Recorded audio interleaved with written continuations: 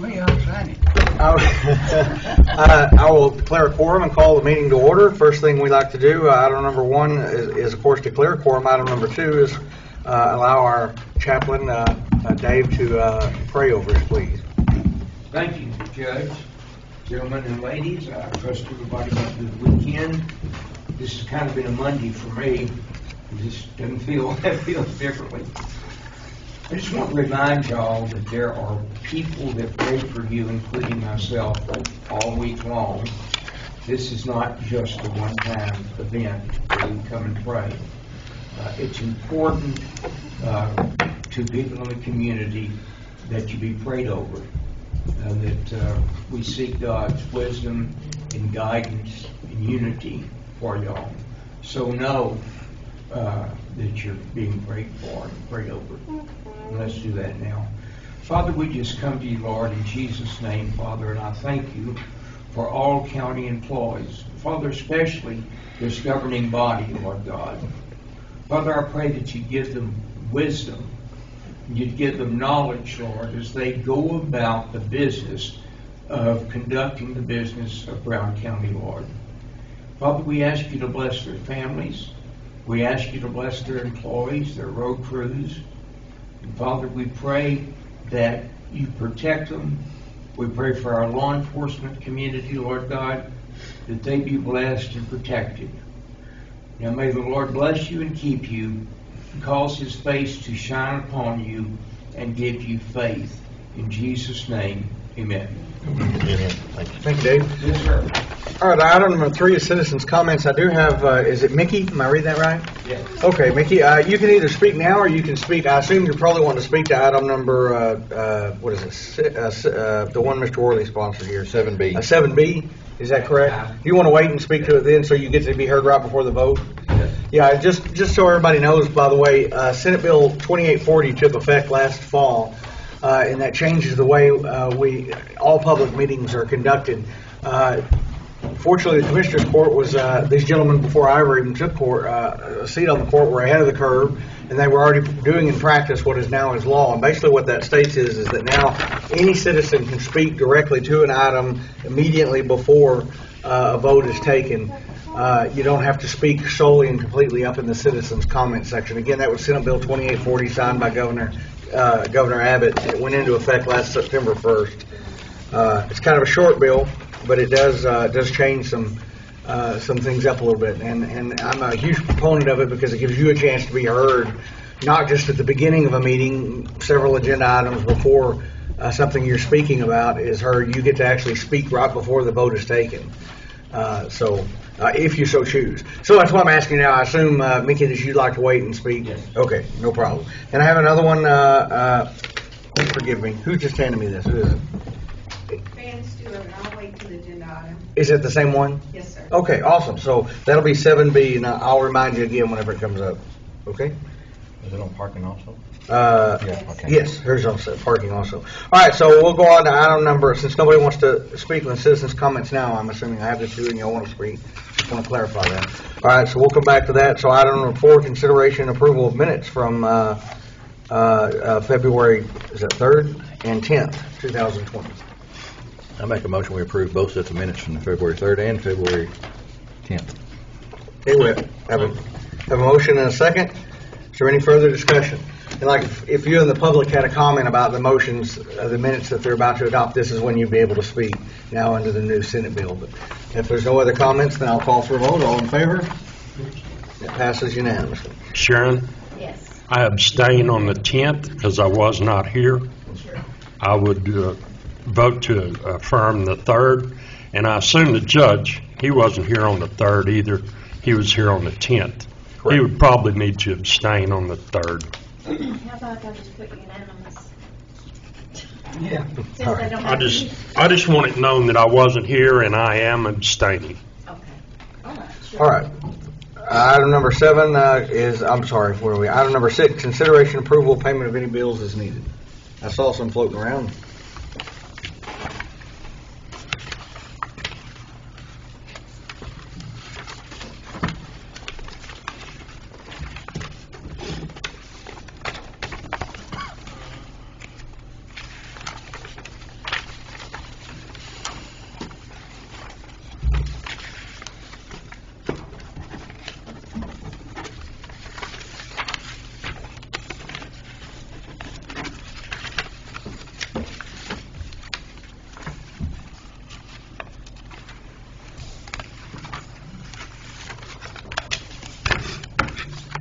moment of silence as well. The commissioners look over the bills. So, you want to make a motion? I'm gonna mess. You look over, everybody seen them? Happy? I make a motion to pay the bills presented by the auditor. All right, we have a motion. Do I have a second? I'll second it. Okay, we have a motion and a second. You with us, Sharon? Yes. All right, just make sure, kind of quiet over there. Any further discussion? All in favor? All right, so we will pay the bills this month. That's always handy, isn't it? All right, item number 7, and that is our consent agenda. Item number 7A is item that I put on here. Consider possible approval to procure Stop the Bleed kits for each floor of the courthouse. As you know, there's another new Senate bill went into effect last fall for public schools and private schools, I believe also. They have to have a Stop the Bleed kit on each floor of the school. And basically are you all familiar with that, what a Stop the Bleed kit is? It's real simple. It really doesn't require any training. It's you open the bag and follow the instructions. But the health department has offered, they're about $55, $60 a kit for the basic kit, and the health department has offered them to us for free, and offered to provide training to any county employee that would like to have the 1 hour, probably less than 1 hour, class on how to use it. Heaven forbid a child fall down the stairs, or somebody split their head open, or somebody cut a finger or something where you have significant bleeding and you need to stop it. Anyway, I've talked to Cliff, and there'd be no cost to the county. They would provide them. It's just I wanted to avoid any appearances where I wasn't involving the court when the offer was made. I'd like to see. I think it'd be beneficial to have one of those on each floor. One kit per floor? One kit per floor. So we'd have 3 floors. We would have one in the basement. I think I also, on that same subject, our ambulance company, they keep those in case of mass casualty. They have what they call throw kits. Yeah, that's a big bag, that they carry with them. Contain some of those. These would be in a little cabinet mounted to the wall with a big red cross on it, and it's just for immediate aid to someone until the paramedics get there. That's all it is to stop massive trauma. Heaven forbid we ever have any kind of intrusive trauma in the courthouse when someone is hurt. We'd have it right. We'd have a trauma kit right there on the wall, a Stop the Bleed kit that is so elementary in its use that anyone ought to be able to rip it open and follow instructions and use it. Anyway, they're free. Do you need a motion on those? I would say, probably since it's a donation and they are a separate entity. I make a motion we accept the Stop the Bleed kits from the health department. Okay. I'll second it. I think it's good. Again, doesn't cost us anything. I was a little concerned about the steel cabinets that they mount to the wall that you put them in, but I don't think I think those come with it. Yeah. They don't cost us anything either. So we have a motion and a second. Any further discussion? I think it'd be a good thing all the way around. It can't hurt. All right. All in favor? Motion passes. All right, item number 7B is Commissioner Worley, discussion of possible action regarding parking signs on South Broadway. And of course, Commissioner, the floor is yours. You can go first, or you can let the citizens who signed up to speak first. Okay, I don't mind stating it. Would you like to, since No, you're speaking to that's your fine. item? You know them? I know.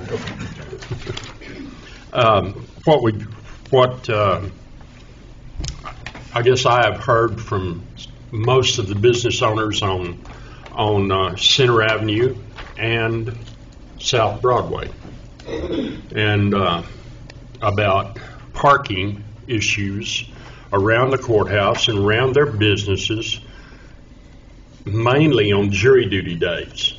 That's the big problem when there's a huge influx of people coming to, I guess, jury duty for district court or county court at law. And they're having to interview those people for a jury. And they're parking out here in front of the courthouse because it's, one, convenient. Nobody wants to walk a half a mile, even me. And they're leaving, they're leaving their vehicles there all day. Well, on Fisk Street, that would be fine. Or on North Broadway, that's fine. Because there are no businesses on North Broadway facing the courthouse. They're empty buildings. The county owns 2 parking lots, one directly north of the courthouse, which is for employees, and one directly east of the courthouse, across Fisk Street, which is for overflow. My idea, and don't get me wrong, we could talk about, anything. But what I was thinking was we erect signs on South Broadway, on the courthouse lawn, on South Broadway and Center Street, limiting parking to 1 or 2 hours. So if somebody has business in the courthouse, normally they can get it done in an hour. But if we need to go to 2 hours, then that's fine too. But what it would do would limit someone from parking and leaving their vehicle there all day. And that's what these business owners are talking about is there's no place for their clients to come in and park. Now, we can't do anything about the far side or the west side of Center because that's city property. And we can't do anything about the south side of Broadway because that is city parking. But we could, I believe, erect signs on the courthouse lawn on South Broadway and Center to maybe, I'm not saying it would alleviate, but maybe it would help. Now, if I'd like to hear from Mickey Stanley. I think you were the first. I don't know, Luann may be the one to talk. Well, she's the one telling me what to say. I printed up a few things here. Okay, Mickey, before you get in, state your full name and your address. Mickey Stanley, You don't have to say your address. What town you live in. Brownwood, Texas. All right, good deal. I'm with Brownwood Insurance Center over in the corner. That's for the record, so we got you on the Thank record. you. I didn't print enough of these because I misconstrued how many of you guys there were. We can share. On the Luann Stanley, Brownwood, Texas. LOUANNE. our issue is getting people in and out of. There's a microphone right there, Mickey. Our issue is getting people in and out of our business. Right. On the court days, that's tough. It's even tough to get our employees parking. And the sign situation may be an ideal. When I heard this was coming up, I did a little preliminary stuff on the packets that I handed out. If you will look at the back photo back there, the back two photos, you'll see what it looks like from my office looking out into the parking in front of my building. There's also 2 pictures there of me doing this between the cars. Yeah. Those parking spots are 12 feet wide, 11 or 12 feet wide. So quality's great on parking. We have a lot of room. Quantity isn't a problem. My thought is, if you'll look on those front pages where I've measured out with Google, sometimes Google gets a little off on their measurements, but that's pretty close. On our side of the street over there, there's 16 parking spots.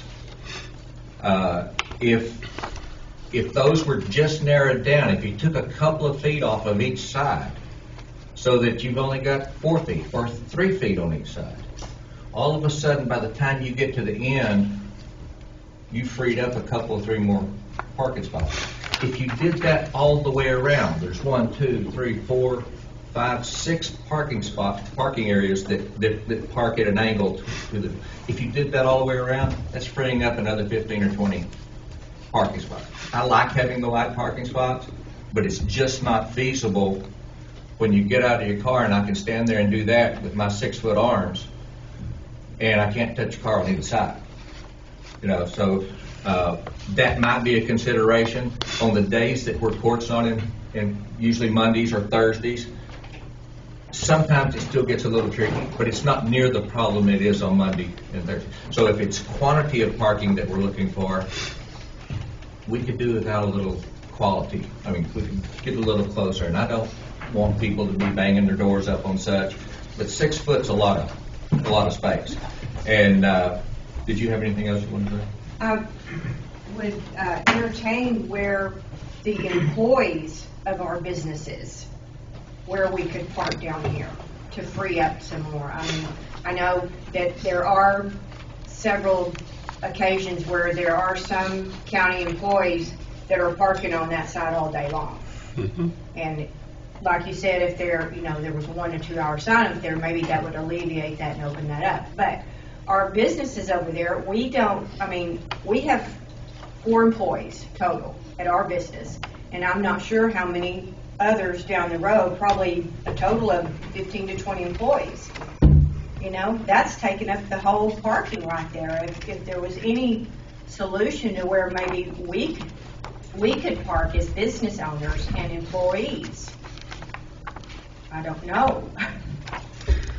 Well, there really is no place to put another parking lot down here because all the buildings are around, and there's some very limited parking in the alleys behind y'all's business, but it's very tight. I've been back there years ago, and the same way with behind, I guess, Tommy Adams' building over there. But it's very limited. And if a trash truck was going up and down through there, they couldn't make it usually. But anyway, like I said, there's, and you're talking about over here on your side of Center, that would have to be brought up to the city because that is the city parking. On our side, it's a little bit different. It is still controlled by the city, but we can put up signs, I believe. I'm going to have to check with the city about that, but we do have some signs up that are I guess, directing people to the handicap parking, which is the northwest corner back here. And like I said, there are no businesses on North Broadway. That's not to say there won't be. I think there's one gentleman that's trying to do something in the old Yamaha building on the corner. I don't know what he's wanting to do. But anyway, we do hear you. We do know it's a problem. And I think we will do whatever we can to help alleviate it. Now, I can go to the city and ask them to restripe that down Center Avenue and around the courthouse to make it not a 12-foot parking lane, make it a 10-foot, because most cars are 8 foot wide. But I mean, we could ask for that. We appreciate anything that you can. Yeah, and we don't mind doing that. But I just wanted y'all to know. I wanted to hear from you first. Yes. And wanted y'all to know that your voices are not falling on deaf ears. Thank you. Thank you. Thank you. Thank you for your time. Thank you. Absolutely, thank you. I like that. I've been hearing the same thing from CPA over there on that same side myself. Yeah. Well, the fellow who Van, this was- I believe you're next. All right. Good morning. I'm Van Stewart. I live in May, Texas, but I own the office building at 311 North Center, which is on the corner of North Broadway and Center. Inside that building, I have 13 offices that I rent out. On driving here today, I was thinking about it. There's 21 of us every morning in that building looking for places to park. 3 of those are service businesses, accountants and attorneys that have people coming in all day looking for parking. So that's just one block right there, one little business. So I visited with Commissioner, was it almost 2 years ago, and said we have a parking issue. Yeah. Happenstance is that I ran into Beverly with the Brown County Museum, and we realized we have the same issue. I have talked to Ray at the city at a meeting, and we realize he understands. So we have kind of put together a loosely formed little business group here. It sounds like I have 2 more I need to add to that one. And we are trying to come up with some ideas that we would like to present. We're at 4 phases, and I believe those meetings are ongoing and occurring today with you, I believe. And so I applaud you for looking at the parking issue and realizing there is one, but I hesitate to say that's the solution. And No, I agree with you. And so I guess I'm asking if you would give us a little time to get our 4 phases together and meet with, I think they're meeting with you this week, or meet with commissioners and John with wanted the to meet with me city. after court, that's all I know. And meet with the city, and let's see what we can work on together. Their idea was great. I don't think we've come up with that one.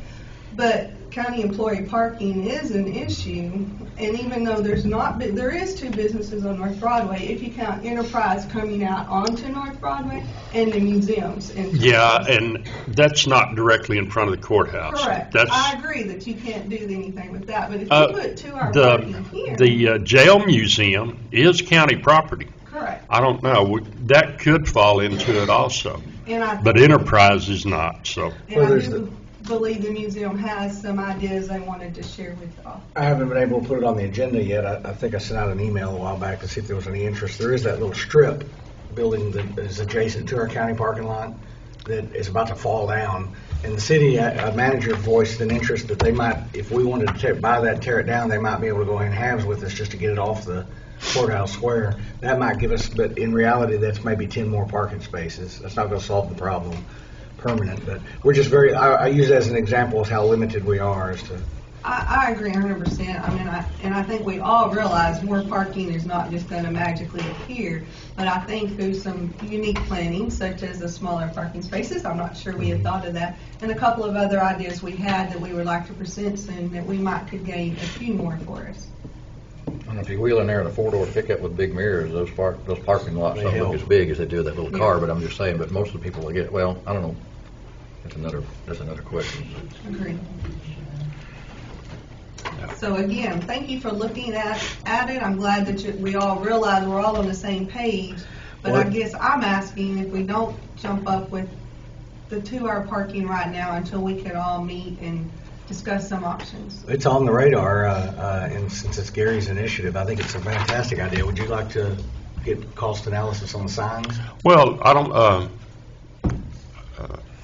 don't mind If they y'all want- coming up with your plans and us holding off on it for a while. I think that's prudent. I think we need to include the other business that spoke Yes. here today, and let's talk to Yeah, them. and I never did get in touch with Todd Steele. He's over there, And we and I have don't know contacted the exercise place across the. That's a vacant building now. It's but vacant yes, now? We've been trying to make some contacts. Okay, and I think there's another lawyer or two over there that I didn't get in touch with, but I've been approached by Jane, but that's in your building. That's in my group, yes. Yeah. And we Okay. have some ideas. I think we're ready to, after visiting with you this week, maybe ready to present in the near future to the court. I think that'd be great. I'd be very much in Thank support you. of at least the minimum 2-hour parking Yes. maximum. I think that would be at least the smallest Band-Aid we could put on it. Okay, thank you. So. You bet. Have y'all talked to the city on this also? Yes, sir, we have met with Ray, and he is in the group, yes. Okay. Ray Tipton? Yes, sir. Thank you. Okay, so item number 7, there's no action on item number 7, B, so we're going to 7C, which is Joe Kelton, consideration of the action on the burn ban. Well, we got some moisture coming again right now. I think they had a little fire out in early yesterday, but I'm still good personally in my part of the county leaving it off. I'm good. I'm good. I think it's fine staying off. Okay. All right, so no action on the burn ban. Item number 7D is our sheriff, consideration of possible approval of employee changes. You don't look like the sheriff, but you'll do. Put on an ugly mask. Chief Deputy Stroop, good morning. How are you, sir? So we've got a couple employee changes that are going to take place in the jail. One of them's going to be Amori Nunez, is going to be hired, started February 14th at the $2,666.67 a month, $32,000 annually, replacing a Robert Wallace who went to road crew. Then we have a Janet Roberts who we're going to be starting on March the 2nd for the same $2,666.67 for $32,000 annually. She will be replacing a Mickey Byford who left us on 12/18 of 19, making the same amount, so there'll be no money changes there.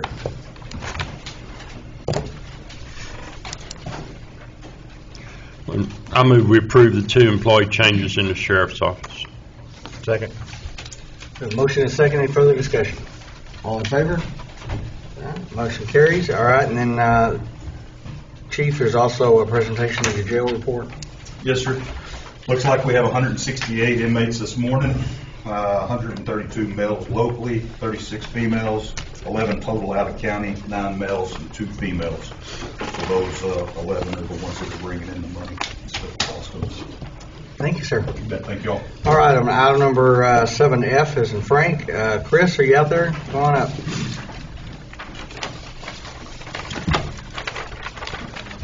Judge. Speak about the volunteer fire department.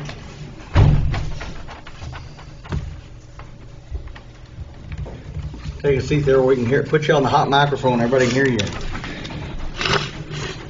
All right, this is item number 7F as in Frank, and the chief would like to present presentation on any prescribed burn at the National Guard Armory the week of February 24th through the 28th of 2020. Yes, sir. Floor is yours, sir. I don't have enough handouts for everybody, so y'all gonna have to share. They're supposed to give me 12 maps, they're gonna give me 5. So I didn't check. Usually we have our Central Texas Wildland Fire Academy this time of year, but we're not having it this year, but we're still gonna do the prescribed burn. It'll be approximately 3,800 acres. If you can look on the map, part of it will be off of 45. That's the back side of the headquarters of Camp Bowie. We'll bring the burn from there around to, I think that's the last gate on 45, Camp Bowie's property.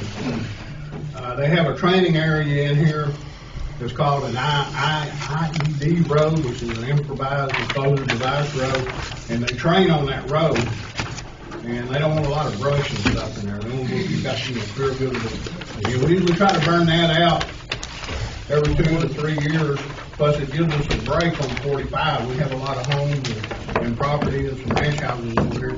That gives us a break. If we burn that out, and if we do get a big fire in there, then we don't have a big fire that runs right up on the road into those houses. The other side is the county road 264. 264, thank you.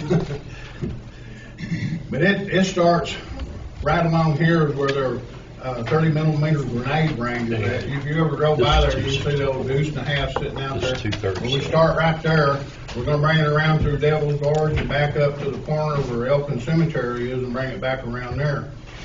I don't think this side's going to burn real good because of the rain we've had, because we all know that slopes down from the dump ground there. So we probably won't get a real good burn on this side. This side over here, where it comes past Devil's Gorge and comes back around, that's all on the side of the hill. So we'll have pretty good drainage there. So I believe we can get a good burn right there. And the reason we burn all of that is we have an agreement with the the National Guard. They allow us to train out there, and we burn for them and keep the stuff cleaned up. When we first started, they have 2 DZs out there, drop zones. When they're really training really heavy out there, they fly all their ammunition in. It's parachuted in. I don't know if you've ever rolled up a parachute in a drop zone full of grass burrs. It's kind of like loading hay full of grass burrs. It's not a lot of fun. But we just wanted to give y'all a heads up. The dates will be the 24th to the 29th. 24th will be move-in day. Forest Service will start bringing in their equipment. We'll have the task force from Brownwood, we'll have task force from Merkley. Burn crews coming up from the Bastrop. Probably have between 35 to 40 people on the ground. We'll have my department out there. We'll probably have anywhere from 10 to 15 Type 6 engines. We'll have 2 3,000-gallon tenders, and then we'll have all the buoys equipment out there, the dozers, motor graders. So it'll be well contained and well controlled. It's not a haphazard operation. It's like a military operation. Is there anything we can do to assist? Sir? Anything we can do to help? I'm sorry, I can't. Anything we can do to help you, to assist? If you want to come out and visit, we'll be more than welcome. You know, as far as equipment and monetary wise, no, we got it pretty well covered. But we do appreciate your offer. You bet. It stands. Anything we can do if something comes up, let us know. All right. Thank y'all. Doesn't require action. Chris, you do know this is in my precinct. Yes, sir. And right now, we do not have a burn ban. If it were to be put back on before then, I would let you know. But we still cannot stop you from burning. No, sir. That's No. one of the things that are in the law. Yes, sir. But we do appreciate you coming to the court and informing us, and thereby informing the public as to what's going to happen and when it's going to happen. So when they see all this smoke rising at the end of February, they won't panic.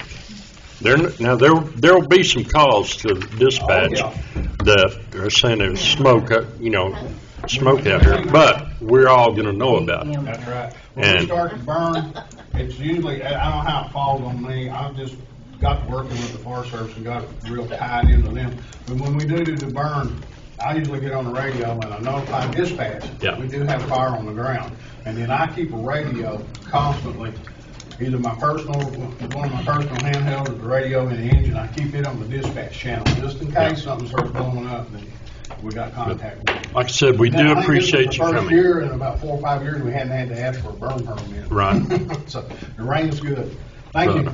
We do appreciate Chris. it. Thank you, Chris. All right, we're down to our last item number 7G is in George, and that is our local attorney, Ronnie Lappy, he's a retired justice of the peace here, and he asked for permission to come and address the court regarding his retirement. That's about the limit that I'm aware of. Certainly, he has the right to come and address us, so here he is. I've talked to somebody, I've talked to Joe about that. What I wanted to ask, I know this is just a discussion, you can't vote or anything, but I was Justice of the Peace for 24 years, and now I've been retiree for 11 years, but used to my retirement covered my insurance, but it doesn't anymore. My insurance is higher than that, but I know sometime last year y'all passed a regulation or something that retirees after like maybe October last year forward could buy into the county's insurance for $200, $250 a month. I don't know what it was, but That was your initiative. Yeah, it was anybody with 25 years service that was over 55 years old. But it started from then on, Yeah. that point on. Then That's what I was. it cuts off of Social Security, doesn't it? I don't know about that. I think Yes, it does. They Cuts off when Medicare kicks in.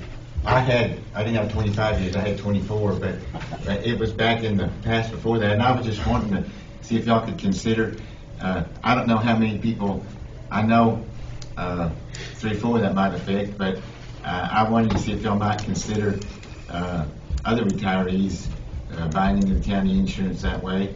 And do you know how many we have on the books? No, sir, I don't. I know I talked to Glenn Smith yesterday that used to be sheriff here, and he said he would be, he had to be in Dallas at a doctor's appointment. And I asked him to come, and he said that's one patient I know would be interested in. Rhonda Durkoff, that used to be my court clerk, those are some I know that are not able to, they're not drawing Social Security or anything, they're not able to do that. But I just wanted to see if y'all would look into that, and I wanted to see if y'all would look into, when you did raises for the employees, do raises for the retirees too, because it's never gone up ever since it started. It's been the same thing, and maybe it's not possible, I don't know, but I was just going to ask if y'all could look into those things. So, well, we couldn't. Maybe Ann, maybe you could let us know at the next meeting how many actual would qualify for something like that. I really have no idea. How would we? I'm looking at you in your HR role. How would we determine exactly how many there are that have been here 25 years and beyond that are retired? I could call TCDRS and find out. Yeah, that's what I was thinking too. If they're drawing their retirement. I don't know what the original intent wasn't. Go back and catch people up. There's the ones that were currently employed and currently on our insurance that were retirement age, and Yeah, that's what it was. And it's You know, kind of it's not our intent from that point three forward, people so- all that were 3. had the qualifications at that time. So basically, what you'd like to do is you would like to be able to purchase, not get paid anything more, but use your retirement to purchase insurance that Yes. the other employees get. Yes, Right. that would be helpful if that would be possible. Mine was 24 years, I didn't have 25 years, but I don't see why we can't at least look into it. you have to look into You that. I weren't just wondered- 55 years old at the time either, were you? When I retired, I was hoping you'd get up and come up here. I had enough time to have the age plus the equal 70, and the age and the time equal 70. I probably wasn't 55 at the time I Yeah. retired, because You were 51 51 when I retired. with 24 years, so that doesn't meet either of the requirements. Oh, okay. And it was not in effect at the time you were here. So according to TAC, Right. it does Yeah, not that's- qualify. We checked into all that with TAC before we did it. I remember. Now, what was the other item you was talking about, the retiree employment, I mean, I don't know if there's possible, I just wonder if there's a way that when you give raises to employees, you raise the retirees too, but No, there's not. there's not a way to do that? Okay. That's- Not without Because it's been the same thing. for revamping the whole program and costing more than we could bear. Okay. That's what the other thing I was going to ask too. I guess they didn't answer that's that. something that they would do in California. Yeah. Well, I would still like to know what it would cost to the individual, for an individual with that close to be able to purchase. I mean, except for the Commissioner's Court, probably wouldn't be able to do anything about it, but I'm going to at least inquire because I'm interested. Right now, my insurance is over $1,000 a month. It doesn't hurt anything to look at If I it. could find something else, that would be helpful. Right, right. Okay, thank you. You I bet. got to get back to court. Thank you. You're talking about taking something that's not an employee, and putting them back on the insurance? Well, I just want to see what it would cost per month if they've been here that long. I think that's all way. First thing, they got to be here 25 years. Yeah, He doesn't 24 and qualify. Yes, and Rhonda Burkett, I know off the top of my head, was not here 25 years. Lynn Smith, he didn't meet the age requirement. And as Blue Cross told me, as TAC told me, this was not in effect when they Right. retired. It's not retroactive. Yeah. We just like I mean, we could- two we- deputies, I think. I don't think there was more than 2 or 3 people that, I remember when you adopted it. I remember what the intent was, and I thought it was a very good intent.